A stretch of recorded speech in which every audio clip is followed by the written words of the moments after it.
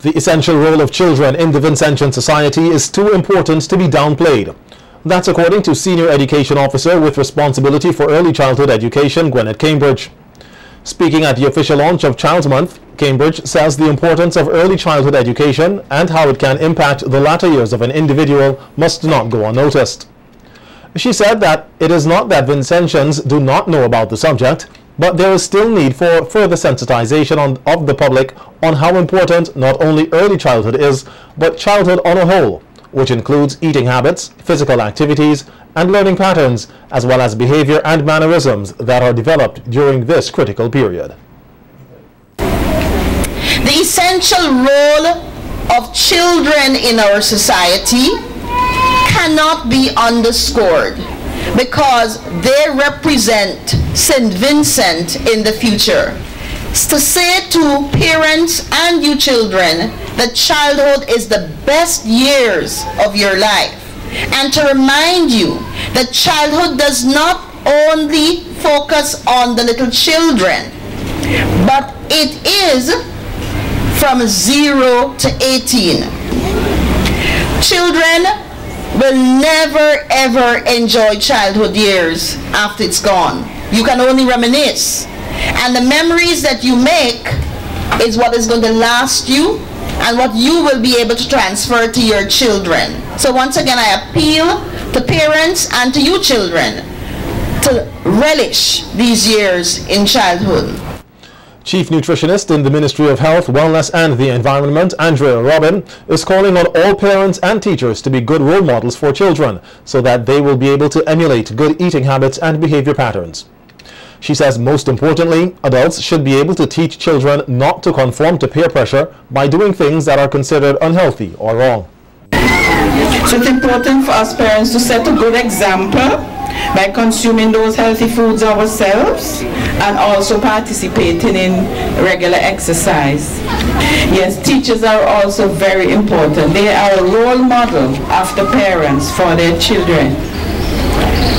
An important aspect of nutrition is water.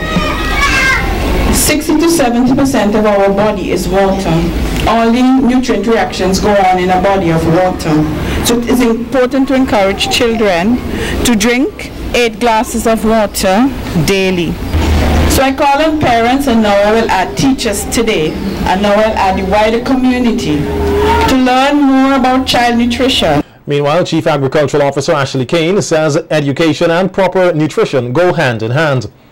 Kane, who was also addressing the launch of Child's Month, says when children are taught to eat healthy, they develop an appreciation for local foods, which helps the agriculture sector and propel growth in the economy.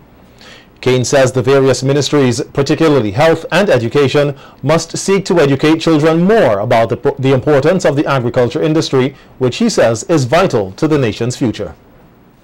The difficulty is, if our children do not understand or they're not turned on towards that richness of mangoes and citrus and arrowroot and things like that, we will become poorer people. For that, we will become people who are not as healthy as we could be. Our children, as young as they are, need to learn and understand about food and nutrition, what to eat, how to eat, and to take care of themselves. The Chief Agricultural Officer also used the opportunity to further encourage Vincentians to buy and eat local.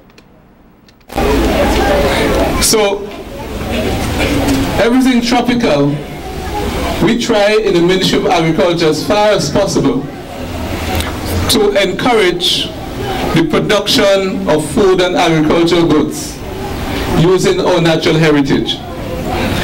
We have had what we describe as education revolution, and for me it is an excellent thing because our children and even parents who interact and listen to the children would get a better understanding of agriculture and how it can help to make us healthier people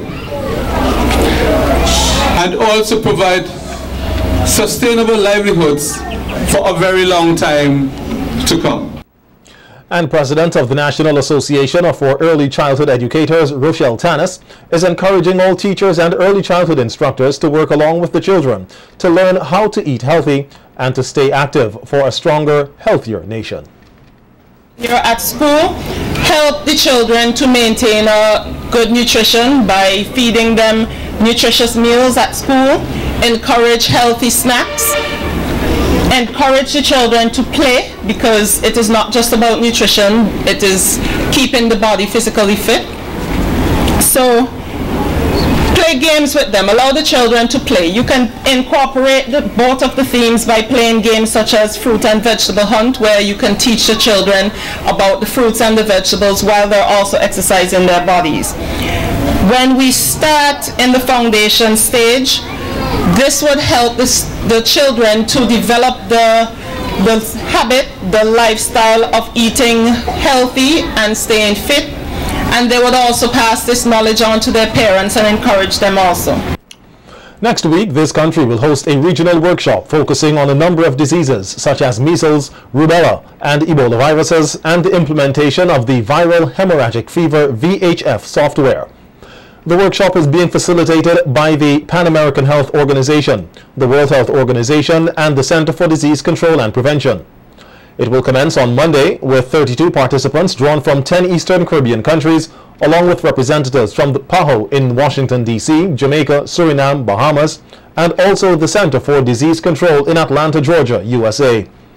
Some of the objectives set to be achieved in the workshop are reviewing measles epidemiology, outbreak investigation, and case studies, reviewing epidemiology, investigation, and contact tracing in measles outbreak, the introduction of an overview of epidemiology Info 7, including major functional areas and data management, case under investigation. Participants will also discuss challenges identified related to the operationalization of the national plans and propose strategies or solutions to address the identified challenges. There will be an opening ceremony at 8 a.m. at the Beachcombers Hotel. The workshop will end on Friday, May 8th. In Carnival news, the official launch of Vincimas 2015, the hottest carnival in the Caribbean, should be underway. For the first time, it's happening at the Victoria Park. Earlier today at Heritage Square, there were a number of cultural performances, including live pan music and singing, along with whistle stops on both sides of the islands, which helped to set the stage for the big event this evening at the Victoria Park. For the first time ever, there's a parade taking place at this time to the park, featuring all components of Vincimas, with a display of floats from the major sponsors of this year's festival. The event is being dubbed the Celebration Train. At the launching event inside the park, there will be addresses from representatives of the major sponsors of Vincimas, the Carnival Development Corporation, and other stakeholders. The festival will be officially declared open by Minister of Culture Cecil Mackey. There will also be the Best New Song competition featuring 3 categories: Calypso, Raga Soca, and Soca. The contestants for the Miss SVG pageant 2015 will also be making their first public appearance and will be sashed by their sponsors. This will then be followed by the Lime Launch Party, featuring a number of DJs, and the Lime Soca Dance. Vincimas 2015 will run from June 26th and climax on July 7th. And the Carnival Development Corporation is giving persons the opportunity to win tickets and giveaways by visiting their Facebook page. Marketing Coordinator of the CDC, Anthony Denny, says this is also an opportunity for persons to connect with the committee and sponsors with questions about shows and other events throughout the Carnival season. One of the things that the Carnival Development Corporation is embarking on, as a matter of fact, there's going to be a new look to our Facebook page. We have entered into an agreement with Still Media Corporation, and they are basically going to be managing our Facebook page. It is going to be quite exciting. You'll have a situation where there's going to be more interaction. The page will be more interactive with persons on Facebook. Much more photos will be available, and there will be the opportunity for persons to win giveaways. Night for two, maybe at a hotel resort. Giveaways, from some of our sponsors, Lime, the National Lotteries Authority, St. Vincent Brewery Limited. So this Facebook page, Vincimas, is going to be high traffic over the next 2 to 3 months. and I'm just urging persons to brace yourself for it. Police here are investigating the murder of 25-year-old L.J. Chris Brown Douglas of Camden Park, who died after being shot twice at an event dubbed Water, Soca and Alcohol held at the Camden Park playing field. According to the police, preliminary investigations show that Douglas was posted as a doorman at the event when he was approached by a hooded male who shot him in the stomach and face at approximately 2:10 a.m. yesterday. The assailant reportedly relieved Douglas of a purse containing gate money before he left the scene. Police say a post-mortem examination will be carried out on the body of the deceased. Douglas's death is recorded as the 5th homicide for the year. Anyone with information relating to Douglas's murder is being asked to call the officer in charge of the Criminal Investigations Department at 456-1810 or the nearest police station.